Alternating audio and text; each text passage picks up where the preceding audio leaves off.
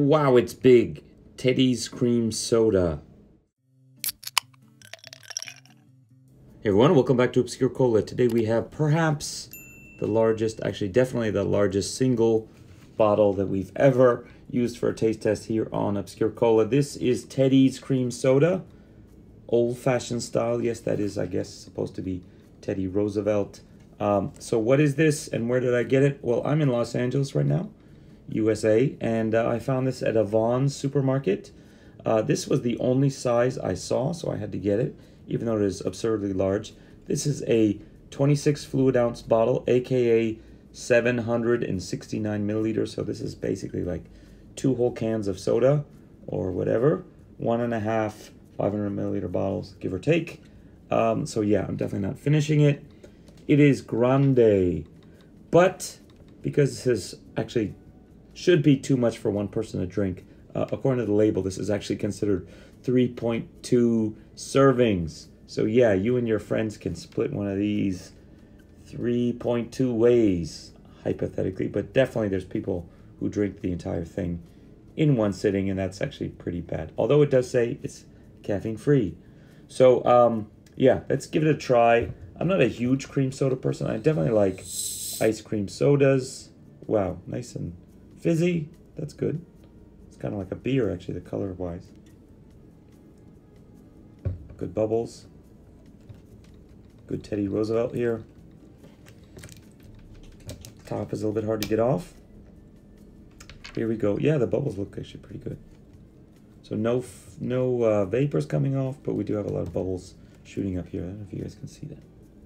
Yeah, they kind of like shoot up and then kind of roll up the top of the bottle. There is an embossed Teddy's. Maybe you can see it here. Here on the side. Maybe a little bit. You can see it. But I do not mind cream soda. It's maybe a little bit sweet for me sometimes, but yeah, it's okay. So no smell. Let's give it a taste test. So I should warn you, I know in advance I'm going to have an issue with this. So I try to be organized when I do these videos. So nowadays, especially in the US, where the nutritional information is not given in terms of 100 milliliter servings like it is in Hong Kong and Japan, and most of the rest of the countries I do. So in this case, you have to do a little bit of math. That's why I had to check the serving size and how many servings are in here, etc. So in this case, it lists, I always talk about the sugar content as well, 22 grams of sugar per serving, and there's 240 milliliters in a serving, and if you do the math, that ends up being about 9 grams of sugar per 100 milliliters. And a Coke is about 11, 10.6 in Hong Kong, 11 in the US, 11.4 in Japan, I think, 11.3, something like that. So that means this is below average, but yet cream soda is pretty sweet. So how can you have sweet cream soda having lower sugar than even a cola? Well, the answer is you cheat by using artificial sweeteners. So I did check the ingredients, and actually way down here, it does have high fructose corn syrup as a second. You know, it's basically carbonated water, high fructose corn syrup, natural and artificial flavors, yada, yada, yada, citric acid, caramel color. But the third to last thing is sucralose. Sucralose is an artificial sweetener. And worse than that, the second to last thing is ACE-K. I don't know if you're going to say whatever the full scientific name is, but ACE-K is basically like what they use in Coke Zero, I believe. And so it has that. And then the final thing is yellow number 5, which is why it's kind of beer colored, aka urine colored, early morning urine colored perhaps. So yeah, it's basically all artificial towards the end there. And because they're artificial, they're extremely concentrated, which is why they are the last ingredients on the list. So anyway, yes, that means this has both sugar and artificial sweeteners, just like the Coca-Cola Life, which is like basically using stevia, but at least stevia in place of some of the sugar is a natural sweetener. ACE-K, definitely not. And sucralose, I believe, is also artificial.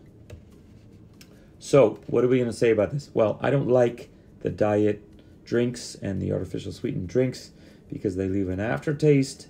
So far, I haven't sipped that much, but I don't actually have. Maybe because it's so small, I haven't really noticed it. It's way down at the bottom, so it's pretty light.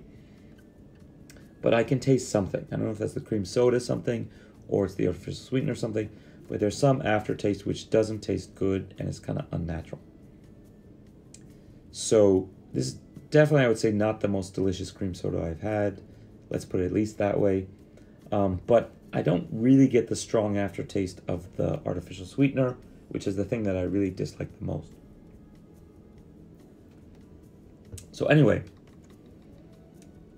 yeah, not so bad, but I think if I got to the bottom of this, that aftertaste would definitely catch up with me. So there's somebody singing next door in my hotel.